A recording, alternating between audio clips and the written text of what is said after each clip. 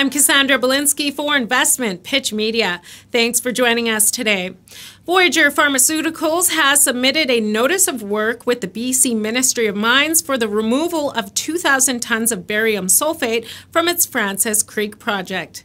The Francis Creek project is one of the company's 3 100% owned projects in British Columbia with grade suitable for the pharmaceutical barite marketplace. The company also has interest in a high-grade iodine, lithium, and bromine brine project in Utah in the United States. Upon approval from the BC Ministry of Mines, Voyageur will excavate small 2-meter-wide surface trenches to remove 1,000 tons of barite from the A zone and 1,000 tons from the B zone. This tonnage is expected to allow for complete testing and modifications to the new barium active pharmaceutical ingredient, or API pilot plant, that the company plans to construct, with construction tentatively scheduled to begin in 2023. Upon completion of this work program, a notice of work for a small quarry will be submitted to the BC Ministry of Mines with plans for a full production in 2024. With the 2,000 tons expected to be a high-grade sample with low waste, Voyageur anticipates extracting 1,000 to 1,200 tons of high-purity barium sulfate from this sample to be used in barium contrast manufacturing. To put the number in perspective, 1,000 tons of pharmaceutical-grade barium sulfate can create approximately 111,111,000 bottles of SmoothX smoothie contrast media, or approximately 3 million bottles of HDX powdered contrast media. Contrast materials, which may be taken orally or rectally, are used to improve pictures of the inside of the body, helping to distinguish or contrast selected areas of the body from surrounding tissue, allowing the radiologist to distinguish normal from abnormal conditions. SGS Canada completed a preliminary economic assessment and assigned a net present value of $344 million with an internal rate return of 137% to the Francis Creek project. The company is designing a new barium API pilot plant with the goal of reducing the capital required from the $36 million over 3 years stated in the PEA.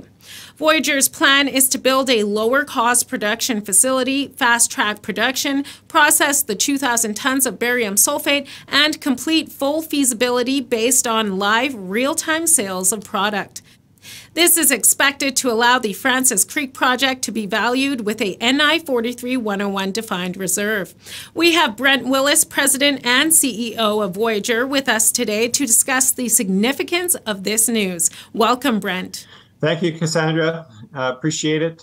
We're very excited about Francis Creek and moving that whole project forward. This 2,000 tons notice of work is very important, as it will feed into our new plant and improve our economics and allow us to begin sales of Francis Creek product into the market.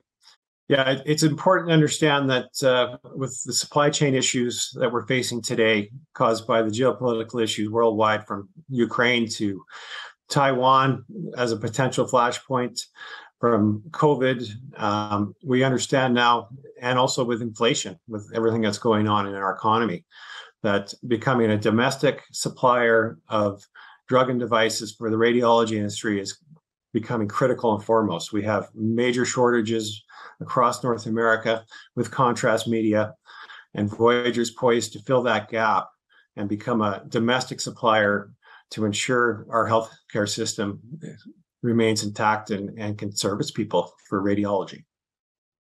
Thank you, Brent. Voyageur is moving forward with its business plan of becoming the only fully integrated company in the radiology medical field by controlling all primary input costs under the motto of "From the Earth to the Bottle." The shares are currently trading at 10.5 cents. For more information, please visit VYYRFpharmaceuticals.ca. Contact Brent Willis, President and CEO, by email at brent@vpharma.ca or Al Delorier, CFO, at albertl@vpharma.ca. I'm Cassandra Belinsky for Investment Pitch Media.